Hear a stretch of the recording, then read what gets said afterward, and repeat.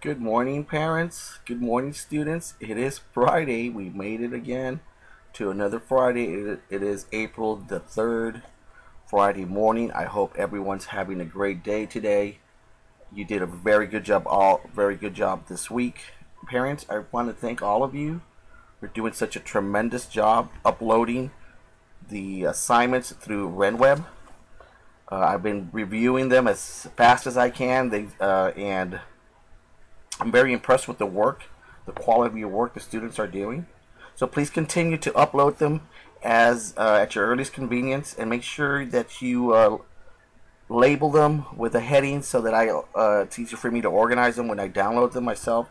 And then what I do is I download them, put them in your child's folder, and then I go back and review them and assess them.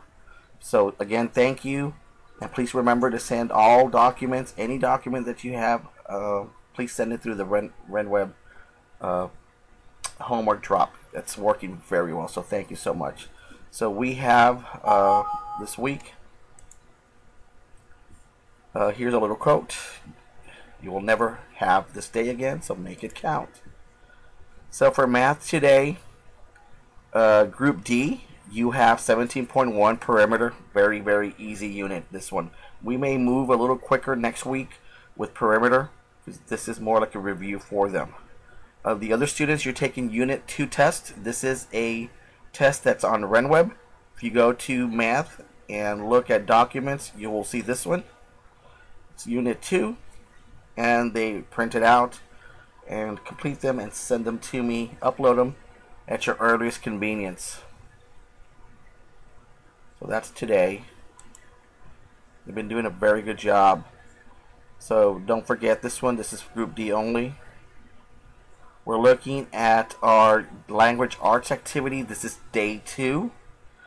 Thank you so much for the concept maps, the little paper slides that children made yesterday and the day before, or I'm sorry, yesterday, and I received several PowerPoints that were done. Some students took the initiative and took those slides and transferred them over to PowerPoints. Parents, and when I talk about slides, we're talking about the squares when we make the folds, and the students know that we refer to those as slides, the congruent squares, where they draw the pictures and then do a little summary in the bottom. Those turned out very good. It's so good to see the drawings again.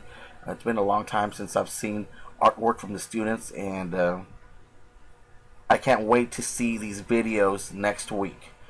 I want to see how creative they are. Take your time, focus on what you're doing, take some scenes from the book, present them the best way you can. Don't stress too much over it. This is our first time that we're doing this at home, so parents, feel free to participate, and let me know if you have any questions.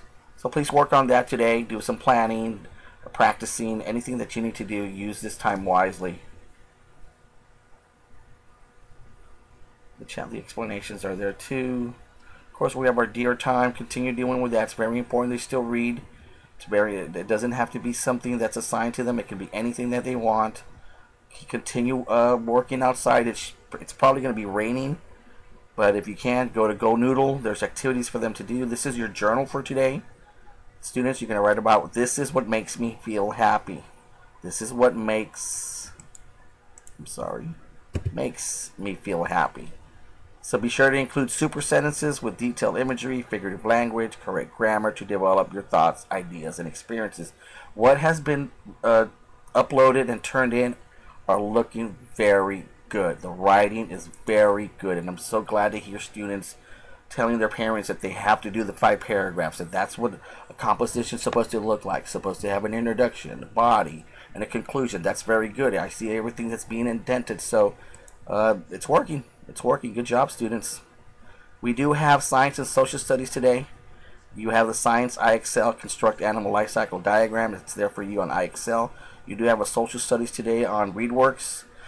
One thing with ReadWorks that I noticed from Monday's assignment, some of the students are not pressing submit when they answer a question or when they're done with the quiz. I'm getting some of them that say not submitted, so be sure you submit your responses. And it's about the U.S. Presidents William H. Harrison and John Tyler. So that concludes our daily events.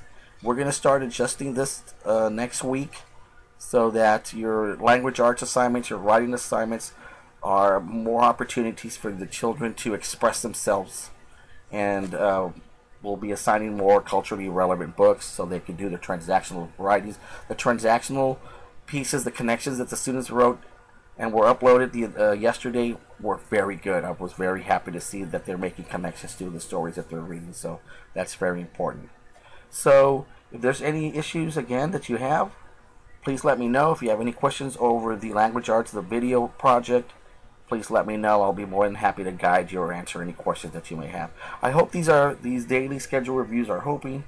Please send me some feedback if there's anything that you think that I need to adjust or change, or you just have ideas to help me improve it. My door's always open. Well, thank you so much for your time. This is Mr. Lopez wishing everyone a happy Friday.